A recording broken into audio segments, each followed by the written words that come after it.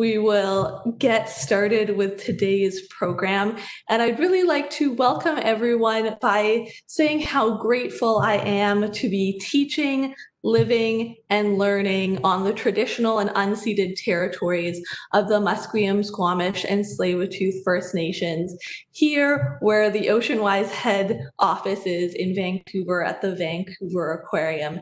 And that it's by learning from those best practices of looking after the land that we are living on that really helps to inform how Oceanwise research, conservation, and education shapes our programs like this one today for you.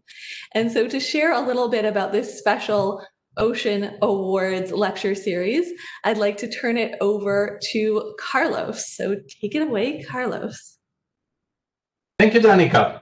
It's really a pleasure for me to be here with you all today. The Ocean Awards were founded in 1995, and it's really a celebration to those at the forefront of ocean sciences and conservation, and the work that they do through research, education, action, leadership, and philanthropy. The Ocean Awards are conducted this year online for good reasons. And we heard from North Medal winner, Dr. David Suzuki, in June. And for the next 6 weeks, we will also have weekly talks from other winners. The schedule and information about those other winners is found online under research.ocean.org. But today, really, we are gathered here to celebrate the Coastal Guardian Watchmen, the winners of the 2019 Conservation Leadership Award in support of social responsibility. The awards committee recognized the inherent and profoundly important value of the Coastal Guardian Watchmen and the way in which they have contributed to a more sustainable coastal ocean. We present this award in recognition of leadership on ancestral traditional territories and the invaluable work that they have done as stewards of natural and cultural resources in the ocean. The Coastal Guardian Watchmen play a critical role in all aspects of stewardship for First Nations along BC's north and central coast and the Haida Gwaii, ensuring that the resources are sustainably managed, that the rules and regulations are followed, and that the land and marine use agreements are implemented effectively. Now, British Columbia, with its, 945,000 square kilometers, is very similar in size to my home country, Colombia, at the northern tip of South America, and with shores both on the Pacific Ocean and the Caribbean Sea.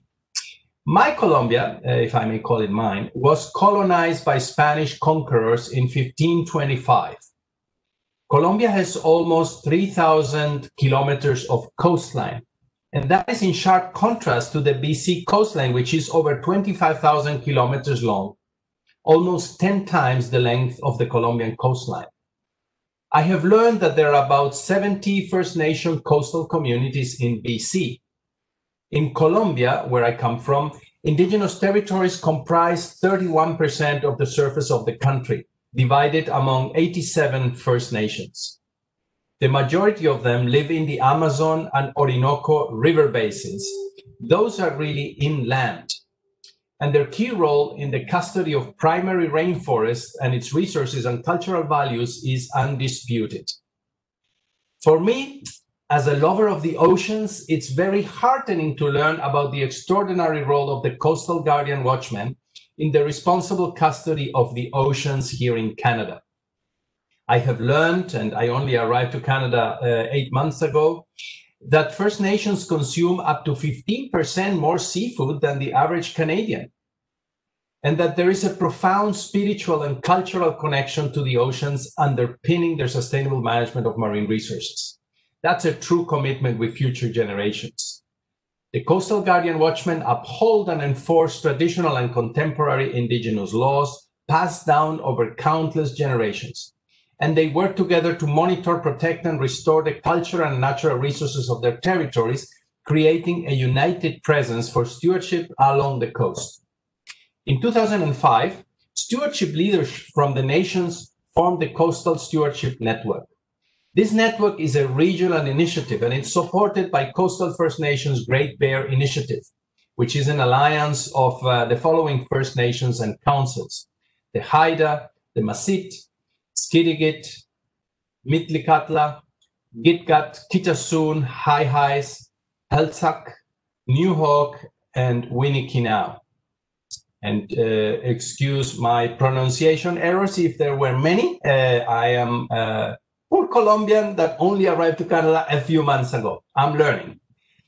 Although the Coastal Guardian Watchmen work together across the region as members of the Coastal Stewardship Network, each nation has a unique program that monitors and stewards its respective territory and carries on its own stewardship traditions.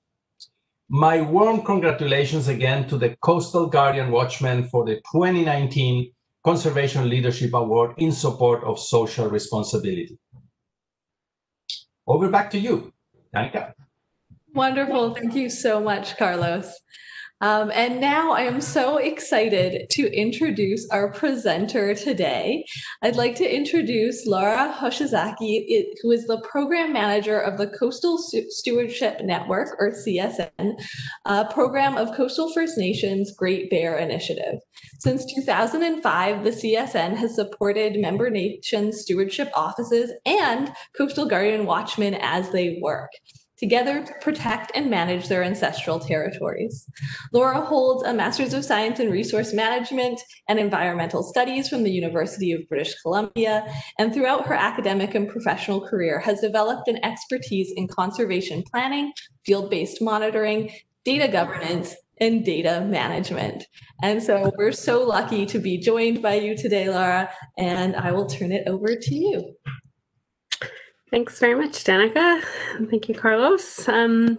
So hi, everyone. Thanks for having me. I guess I'll just start off by saying, unfortunately, I'm sure I'm not the face you were all expecting to see. Ross Wilson was supposed to be joining me today, but unfortunately he was called away at the last minute and sends his regrets. So it will be me speaking about the Guardian Watchmen, and I'm looking forward to sharing with you stories of our program and stories of the Guardians. And thank you very much for this award. It's greatly appreciated. So I guess I should share my screen now. Oh, right. This is why we practice, right?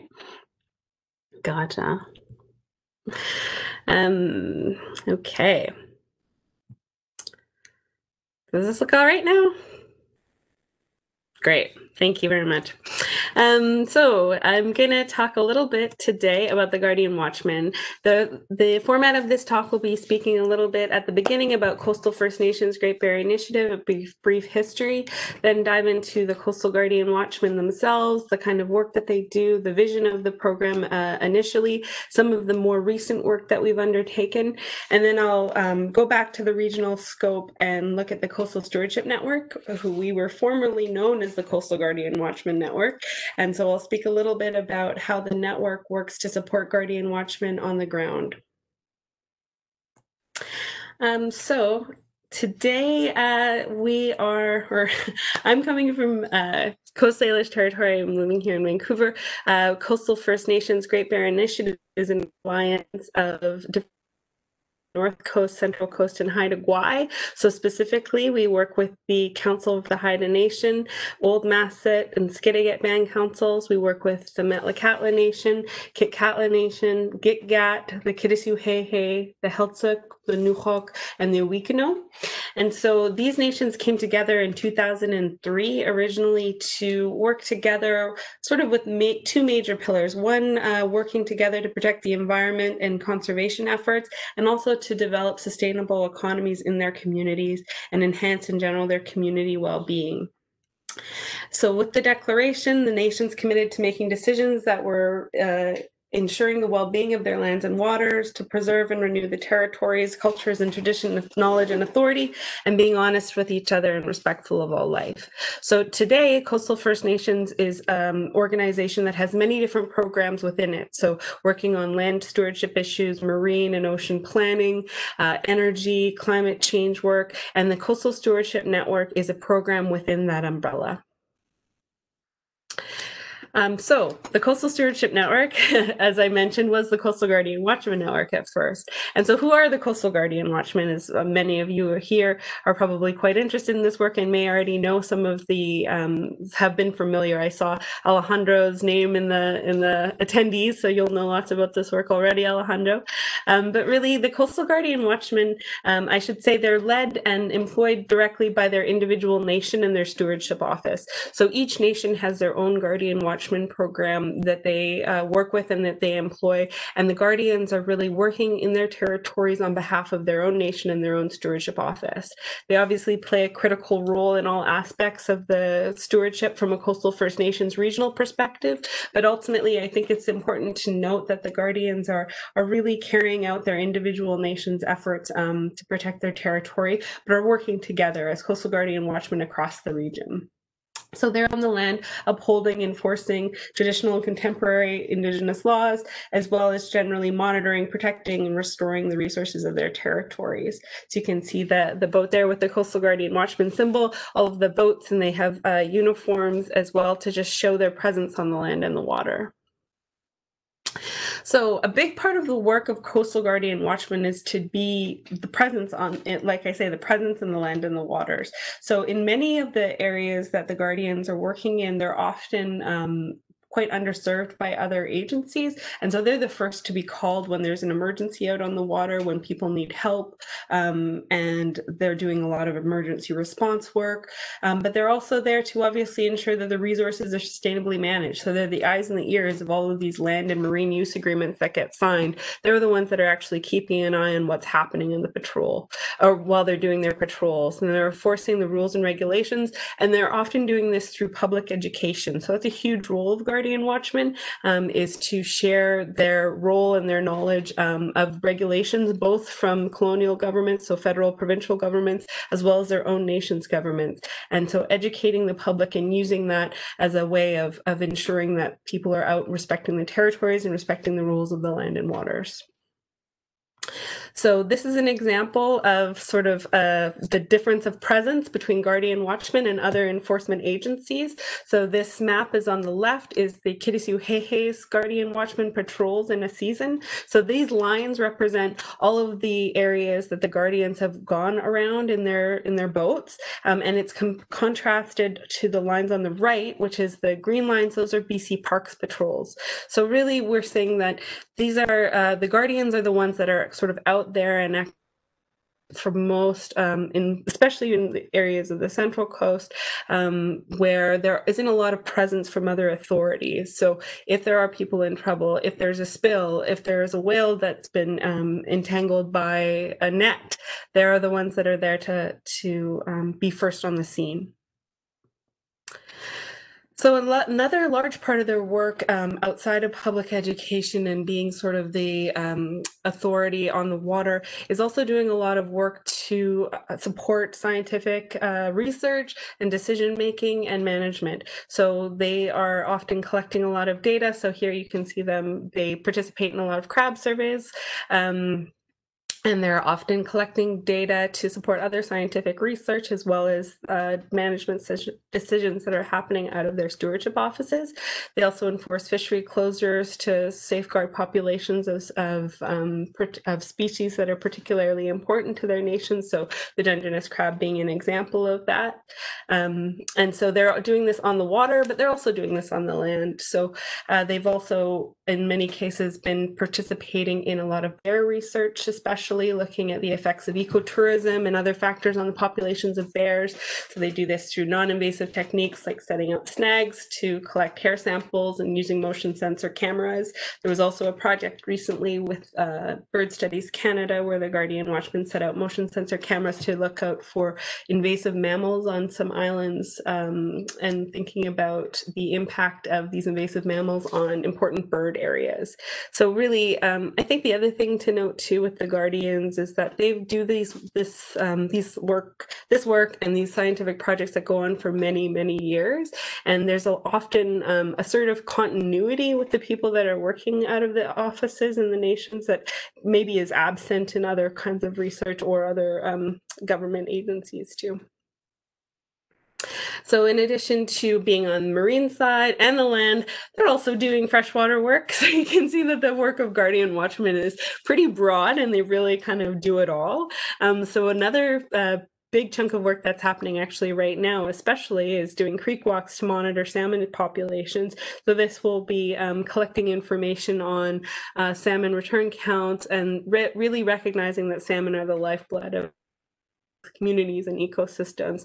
And so the data that's collected in these areas is they're often looking at streams that aren't seen by other kinds of regulation agencies, other DFO agencies like that, as I say, and they're collecting this information to really support their stewardship offices to do evidence-based decision making. So I just wanted to highlight a couple of reports that we've put together specifically on the value of Guardian Watchmen and the programs. I did send along the links, so these reports are publicly available, so you can actually access them, and I've sent along the links too, so hopefully those will be distributed. So the first report I wanted to highlight is the Guardian Watchmen business case. So this was done in 2016. And it assessed the value in economic terms of Guardian programs and the benefits of Guardian programs on their communities. So we looked at a bunch of different values, including sort of the economic opportunities that having Guardian programs provide, as well as supporting cultural well-being, governance authority, and in general, just protecting the lands and waters and the ancestral territories of their nations. Oh, thank you. So the link has just gone in the chat, I see there.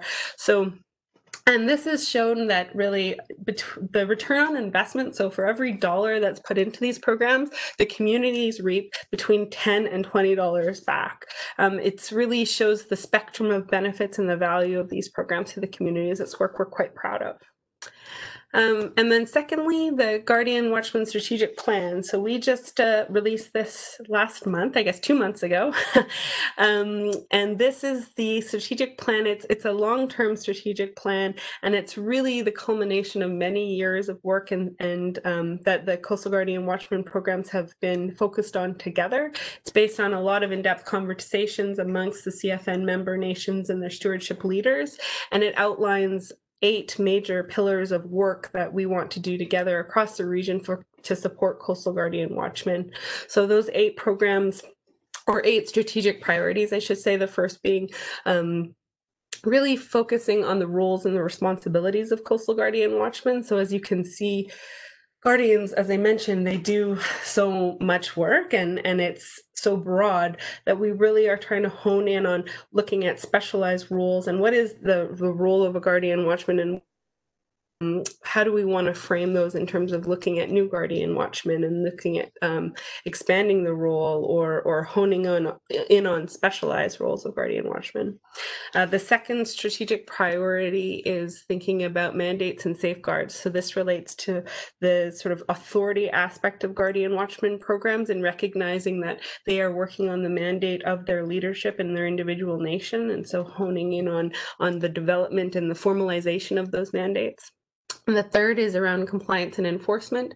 So I mentioned a lot about the work that they do on the territory and how they enforce both colonial laws and their traditional laws. And so there's a lot of work that we've done already around training for that, but we want to obviously continue down that road of compliance and enforcement and formalize that role even more. So the fourth strategic priority would be around environmental monitoring. So recognizing this is a lot of the work that Guardians are doing right now is around environmental monitoring and supporting data collection and the research aspects that are going through. The fifth is around training and professional development, which I'll talk a little bit more. So there's obviously training is a pivotal part, a critical part, of all of these pieces. The sixth is around advancement and retention. So we want to think about when a person wants to become a Coastal Guardian Watchman or watch person, what does that look like? What's the trajectory of this career? How can they move through and potentially grow within that career? And how do we ensure that the people that come into these positions are retained by their stewardship offices as well and help to grow the capacity of the stewardship offices? So the seventh is, again, capacity building. So not just at a nation level, but on a regional level, is around how do we build capacity capacity, both regionally to support these programs working together, but at a nation level. And then finally, the major strategic priority is around funding for these programs. So we are always, funding is always an issue, as I'm sure won't be a surprise for anyone, but thinking about sustainable long-term funding for these programs, I think that oftentimes people aren't necessarily aware that the Guardian Watchmen programs are funded individually by their nations, and they're often done with sort of pieces of funding here and there, and that we rely a lot on Coastal Guardian Watchmen to be doing this work, but there isn't necessarily long-term funding in place to support these programs year-round, and that there are actually very few programs that have year-round Guardian Watchmen that are able to do this work. Okay, so then the Coastal Stewardship Network. Sorry, I didn't expect to do this whole presentation on my own, so so here we are, the Coastal Stewardship Network. So as I said, the Stewardship Network actually began as the Coastal Guardian Watchmen Network in 2005, and we changed our name in 2013 to reflect just how the stewardship offices in general were growing and expanding, and we were working to serve not just Guardian Watchmen, but also sort of the stewardship offices around them more generally. That being said, a lot of our work today as a network is still focused on Guardian Watchmen and supporting Guardian Watchmen, and the goal of the network is really to strengthen CFN stewardship capacity and authority. So we support Guardian Watchmen. I'll talk about sort of 4 main ways that we do that right now. We support their data collection and information management through the regional monitoring system. We deliver customized stewardship training programs, and we host annual gatherings and learning exchanges for the Guardians, as well as create a lot of communications materials and support sort of the branding, the look, the feel, the presence of that, like I say, that unified presence that the Guardians have across the coast. So on the regional monitoring system, the RMS is provides standard methodologies and guidelines for collecting data. It does that through a customized data collection app we call the Coast Tracker. And so this is something that we've developed in-house, and it holds forms. So each nation kind of uses the same methodologies and protocols for collecting data so that the information can be aggregated and used across the region. The information is collected offline by the Guardians, and then when they're back into their office, they can upload it, and it goes to a centralized database that's on a server here in Canada. That's also kind of important, well, not kind of, very important to us, and it's held in the database to protect that nation's information. So we have a web-based data management system for analysis, planning, and decision-making. Guardians and their managers can then go online, sign in to the platform, and look at the data that's been collected, review that, download it, use it for their own purposes, as well as working together across the region. For training, so our flagship training program is the Stewardship Technician Training Program. It's a partnership with Vancouver Island University, and we've been running it in different iterations since around 2013. It's a 2-year program. It's a cohort model, not a mode. So this means that we work we bring together students from all of our different communities, and they go through the program together in a group cohort that really develops into a family. They take courses around natural resource management, environmental monitoring, leadership skills. The picture here, they're working on small motor repair. That's another popular course because the Guardians are out and often are dealing with motor issues in the boats. We recently did a STTP evaluation, so that's another report we're looking forward to releasing to the public. It's just going through its final rounds of edits, but we did a very thorough evaluation of this program by interviewing students, faculty members, instructors, coordinators to think about, as this program's been developed, what have we learned? What are the lessons we can share with other Indigenous Guardian programs? And how do we want to improve our training moving forward? So it was it was a great evaluation, and we're looking forward to sharing that out as well too. This is a great photo of the Guardians and their graduation. So this is the cohort 2 of the Stewardship Technician Training Program. Nice to see their smiling faces. Sorry, I should say that's Blair Hans, that's Evan Edgars, and Jonas, and Rob Brown, and Jordan, and Nicole, and Patrick Johnson, and Roger Harris, and Alec Willie. All right. Oop. There you go. So the other kinds of, we offer other training in addition to the STTP, and it's more sort of focused in community and for each Guardian group. We've been doing a lot of work recently on safety policies and procedures with Raven Rescue. So that's really developing comprehensive safety policies and programs to ensure that the Guardians are safe when they're out on the water.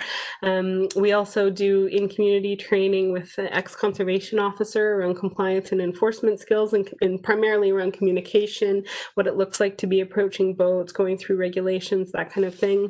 Forestry monitoring, archaeology, cultural heritage, these are all sort of parts of advanced training that we're offering, as well as emergency response. Another piece that came to mind is that whale disentanglement too, is some other training that we've done. We've also, as I said, we're kind of expanding outside of just focusing on Guardian Watchmen, but we're looking at Guardian coordinators and managers as well, and developing capacity in project management, administration, and general sort of management skills like HR and finance too.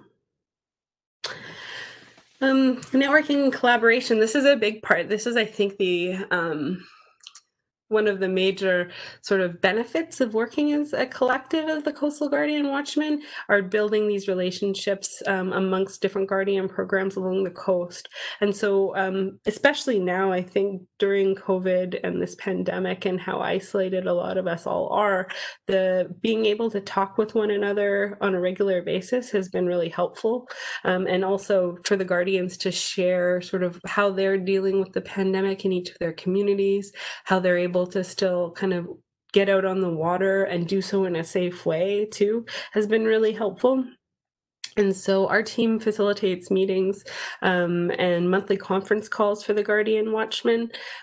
We also have an annual gathering. Unfortunately, we weren't able to have it this year, but in the past we have had an annual gathering, usually in collaboration with Hakai Research Institute. And that gathering brings us all together to share ideas and lessons learned. We also coordinate learning exchanges with other Indigenous Guardian groups. So this photo is of the Arctic Bay Guardians from Nunavut and the Nuhawk Guardian Watchmen in Bella Coola. And so this was last fall that the Arctic Bay Guardians came down to Bella Coola, and this previous spring the Nuhawk Guardian had gone up to Arctic Bay. And so a bit more on the annual gathering. Like I say, when we meet at Hakai, this is where gives the Guardians an opportunity to share community updates and just share ideas and lessons learned. And we also offer in-person training. So in the past, we've done emergency response training with the Canadian Coast Guard. We've done whale disentanglement with Nature United, and we've done tactical communications with BC Parks officers as well. So it offers an opportunity to do in-person training all together, as well as kind of share successes and challenges and really build those relationships too, I think can't be understated. And then finally, we offer communication support. So we have a newsletter, which you can sign up for on our website. We've also been working on some new videos that we're excited to be sharing out soon enough too, and then really just sharing the stories with the public of the Guardian Watchmen and the work that they do. So thanks very much also for this opportunity to share with you all a little bit about the hard work that the Guardian are doing on the ground. Yeah, that's about all I've got. Thanks very much.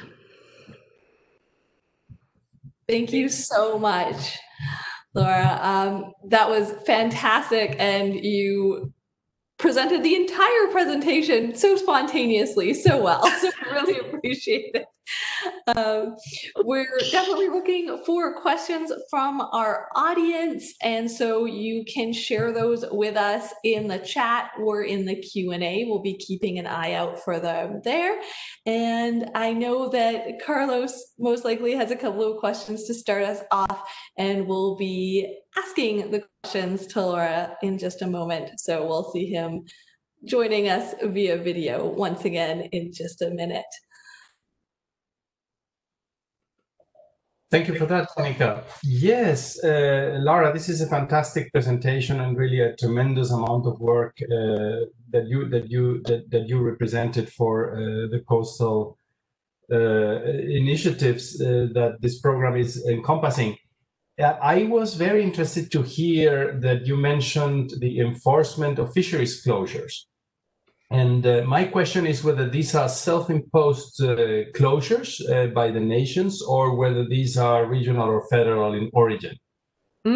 Actually, I'm wondering if I can point that to Alejandro Fried that's on here. Alejandro, I'll start to I'll speak a little bit, but I might put you on the spot because Alejandro is working for the Central Coast Indigenous Resource Alliance that have been some leaders of those crab closures. So he could speak more to it, and we'll see if he does. Anyway, I'll see if he's paying attention. But yeah, so those. Anyway, I'll just say that so those closures, it's often at first they were done as sort of experimental scientific closures that were undertaken by the nation with this research project happening on the Central Coast, and they've been done more on a voluntary basis, right? So the enforcement is happening on a voluntary basis for the crabbers. However, there have also been times when that information was then, so this has been taking place for years, really, is doing these crab surveys and determining kind of control sites and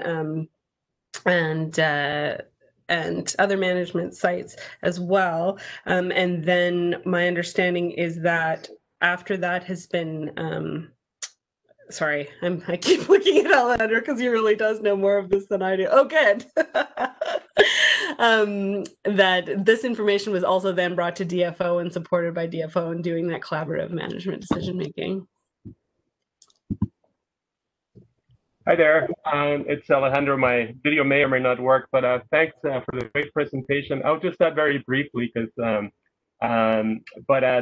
work done by the Guardians has been tremendous all along. And about the closure specifically, so yes, they started under traditional law, but what's really interesting is that because of all the data collected, we built a really strong ecological conservation case that led to discussions with DFO, and much of these has been legislated already as commercial fishery closures under the fishery management plans. So in many ways, it's quite a nice example of how things that can start with a little bit of rumbles can turn into real collaborative research and lead to legislative changes that integrate indigenous perspectives in modern fishery management. So I think of the crab work by the Guardians as one of the forerunners of what hopefully become a greater trend in fisheries management in Canada. Thank you. That's fascinating. Thanks, Alejandro, for that. And there is a few more questions are here. One is, how has COVID impacted the work of the Watchmen, actually, Lara? Yeah, COVID has had so it's obviously been different in different communities.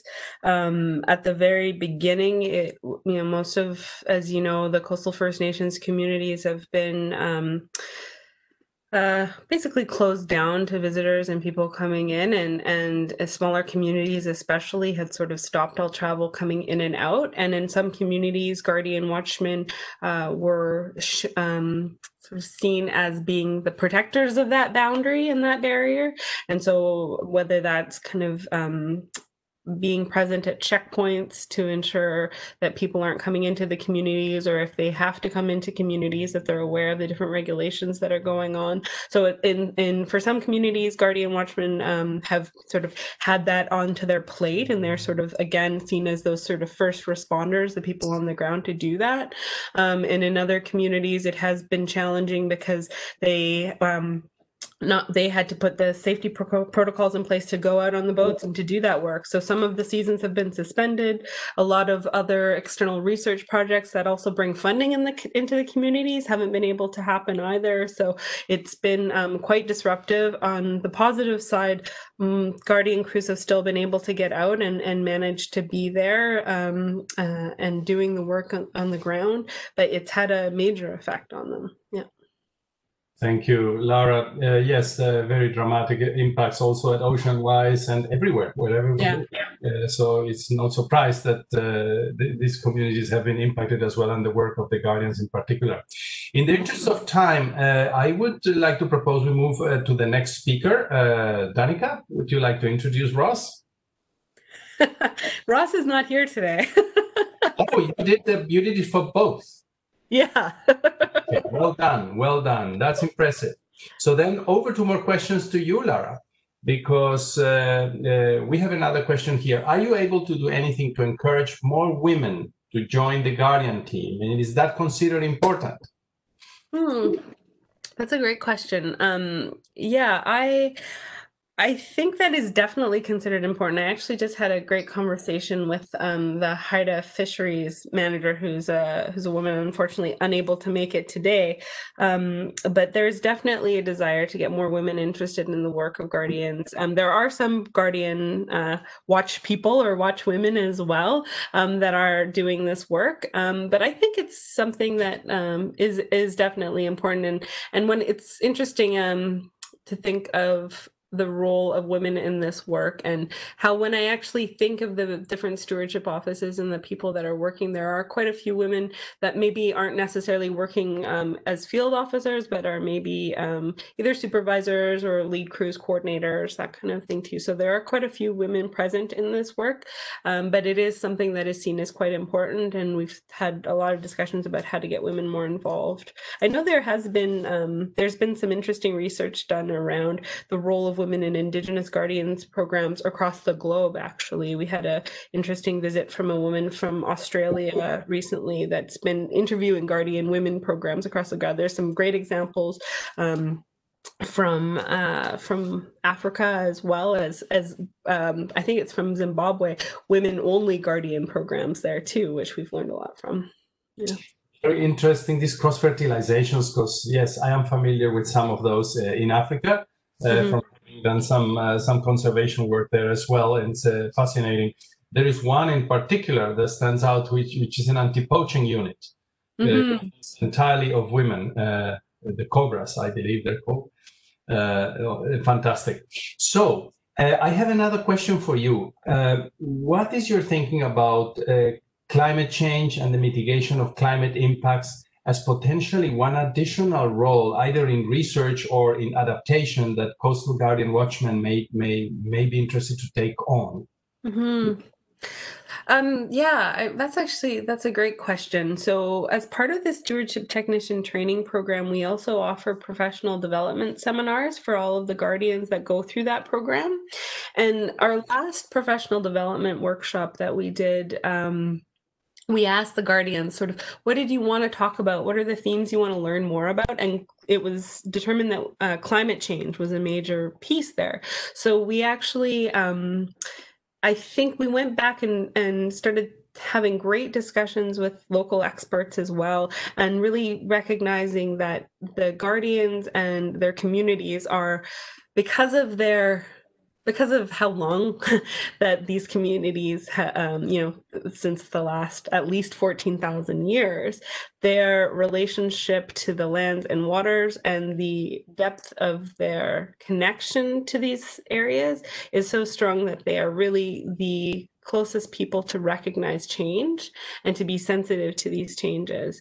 And so there's actually some great, right? So from Nancy Turner around this as well, around the relationship between Indigenous peoples and the almost in their makeup, really, to see and be sensitive to these changes. So I think that inherently there is a particular sensitivity to being witnesses and monitors for change. That being, in addition to that, obviously, through things like the Marine Plan Partnership, and there's a lot of climate change indicators and ecological monitoring that takes place through these plans, and Guardian Watchmen are the ones to be doing that work and to be monitoring for from a more Western scientific framework for climate change. Well, okay, so we have heard from you that there is definitely interest in expanding perhaps the understanding on climate change and those immediate challenges. That's great. And there's definitely a role to play. What else is out there in terms of the future of the Coastal Guardian program? What are other subjects, or what do you see the Coastal Guardian Watchmen being in 2050?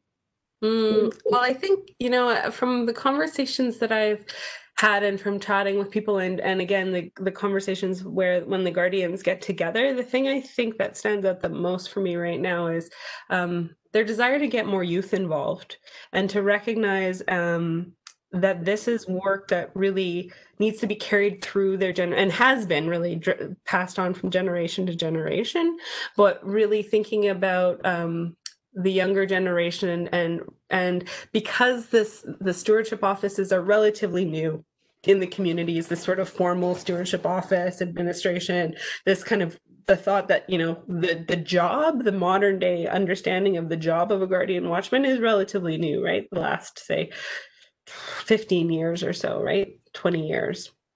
And so how can we develop this as the profession of Guardian Watchman in a way that is alluring for kids and is interesting and sees that as a pathway forward to be the professional stewards of their territories and to really bring that home. So I think that's something that the Guardians are really interested in doing. And whether it be through, there's a Nature United supporting emerging Aboriginal stewards program, the SEAS program, and that brings a lot of new Guardians in. And we've had graduates from that SEAS program come to the Stewardship Technician Training Program and then become Guardian Watchmen and then mentor new Guardian Watchmen coming up too, right? So I think that's a big part of the work.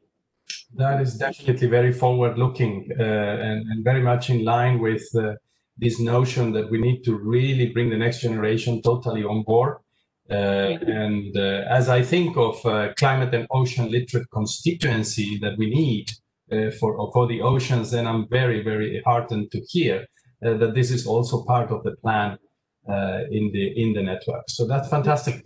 Could you please comment on any relationship between the Coastal Guardian Watchmen and the Canadian Coast Guard, specifically perhaps on where the funding has come from since the onset of the program, but also potential cross-fertilization between both programs in terms of technical knowledge? Yeah, so there's a few things I guess I could mention with respect to the Coast Guard. So as I did mention in the talk, the Coast Guard has worked with us a lot on different training. So both at the regional level, they've come to our annual gatherings and done emergency preparedness training and emergency response scenario training as well. But individual Guardian programs also work with the Coast Guard, and they do sort of the riot training in Bamfield, which is the rigid hull. It's a particular kind of boat training. So there is a lot of training that takes place through between the Coast Guard and the Guardian Watchman programs. They've also, a few of the Guardian programs are also now understood as, or they have agreements with the Coast Guard to be auxiliary units of the Coast Guard in these areas as well. So that's more of a formal relationship that's taken place between some communities and the Coast Guard. And then when you think of funding, so I would say through the auxiliary units, there would be some funding that's available through that. But I would say I also might want to mention the DFO program, so the Aboriginal Fishery Guardian program. I know if Ross were here, that's what he would talk about too, is that the Aboriginal Fishery Guardian program in the late 80s was a big starter of sort of the modern day understanding of a guardian, right? A modern day guardian program was the beginning of it. And although the DFO is going through a big revamp of that program, there's still there are still some guardians along the coast that are designated as Aboriginal guardians through that. And that some of the guardian programs, I shouldn't say many, but there are some guardian programs that have different agreements with DFO to do through their fisheries agreements to receive seasonal funding as well. Yeah. Wow. Lara, thank you for that. One more question. Has there been any international exposure either to the network or the Coastal Guardian Watchmen specifically? And how has that been perhaps an interesting opportunity for cross-fertilization internationally? Mm-hmm. Yeah, I mean, very recently, myself and Ross, who was supposed to be here today, and then Ernie Talio, who's the Guardian Coordinator for the Bellacoola Nuhawk Guardian Watchman, we presented at the International Marine Conservation Congress. So it was online. It was supposed to be in Germany, but it was online. So that was the sort of most recent international presentation. Previous to that, though, there has been a really good relationship between the Guardian Watchman network, the Coastal Guardian Watchmen, and the Northern Australian Indigenous Land and Management group, so the Indigenous Guardian groups in Northern Australia. And we actually had an exchange with them a few years ago as well, where a few folks from the coast here went to Australia for, I believe it was an International Parks Congress there, and met with rangers. And then the rangers came to the coast as well and did a tour up the coast of the Guardian programs. So. Mm-hmm. Very promising. Yes, I didn't expect that, but that's extraordinary. The reach has already made it all the way across the Pacific. That's great. There is another question here in the chat. Is there an interest in adding biodiversity surveying and monitoring to the program? Biodiversity, yeah, I think that there is in some, yeah, that's a good question. I think when we think about biodiversity surveying and monitoring, can we be more specific, I guess? I will have to interpret from the person who is asking the question. Basically, long-term monitoring of the kinds of species and their abundances in this beautiful and sometimes often pristine habitats that the there definitely already is that going on. So within the regional monitoring system, there's a bunch of different options and forms that the Guardians can fill out for wildlife sightings, specific plant sightings. And so those are already being tracked. And in general, I mean, I think this speaks also to the climate change question, is that when there are particular sightings of animals or species that are perhaps unusual or that are occurring earlier than previously noted, we also mark that down too, so that we have a way of sort of tracking when there are unusual events that happen. Would you know if that includes invertebrates as well? No, not for kind of regionally, not for invertebrates, but I think that they are doing some invertebrate sampling just in the Central Coast subregion. That's great. Again, Alejandro would know more about that than me because he works specifically with that. Absolutely works, Lara. Why don't you allow me to venture into the field of ghost gear? I don't know if everybody around the table is familiar with ghost gear. This is really the relic fishing gear, bits and pieces that either in a storm get detached from the fishing vessel and then end up floating and actually continuing to fish, as it were, creating a tremendous impact on the ecosystem. There is a global ghost gear initiative, of course, that has been designed specifically to tackle this problem. I wonder whether ghost gear is something that the Coastal Guardian Watchmen encounter, and then if they do, how do they proceed with it? Yeah, that's a great question. It's definitely something that is encountered. It's a definite issue. Oftentimes, how should I say? So this is something where, again, we get into that enforcement regulation piece, right? So there are the standard ways of reporting the gear or abandoned fishing gear to DFO and that kind of thing as well. And certain times it is taken up. Very recently, actually, we have you may have seen it on the news that we have a kind of coastal cleanup initiative that just has launched as well. So in the Central Coast, it was also done in collaboration with the Small Ship Tourism Operators Association, but it's also taking place along all of the communities of coastal First Nations, so the Central Coast, North Coast, and in Haida Gwaii, and the Guardians and other kind of other workers along the coast are going to be going out and doing a huge cleanup of derelict gear and marine debris. And so kind of early reports that I've heard from the Central Coast right now, I mean, I think they literally had collected tons of waste off of the shores, and probably I've heard something like 50 to 70% of it is derelict fishing gear. So it's a huge, huge issue. And but it is, it is. That is the work of the Guardians as well. Extraordinary and very, very timely. Yes, I saw the press release about these two initiatives that you're mentioning, the cleanups, and it is just fascinating to see how many more groups are interested in marine debris, which is one of the key threats to the oceans. Meanwhile, I mean, plastics and everything else around marine debris continues to be a top priority for Oceanwise as well. So we do look forward to learn more. We have the Great Canadian Shoreline Cleanup Program together with the World Wildlife Fund already operating across Canada. But we would be very, very keen to look into this, some of which are remote locations, and the kind of data that comes in. Because of course, beyond the actual impact of the removal of the plastics and the gear and the marine debris, we would like to really understand where it comes from. And then what is it that we can do working upstream with the industries that generate that kind of debris, and the consumers and the retailers and whatever is along the chain, so that we can really turn off the tap, hopefully, and give the oceans a breather. Lara, this has been a fascinating and very informative conversation. Thank you ever so much. I would like to more generally congratulate again the Coastal Guardian Watchmen for their incredible work and for this award, which of course we are very honored to present to you. Thank you for being with us and for receiving it on their behalf. I'm handing over back to Danica.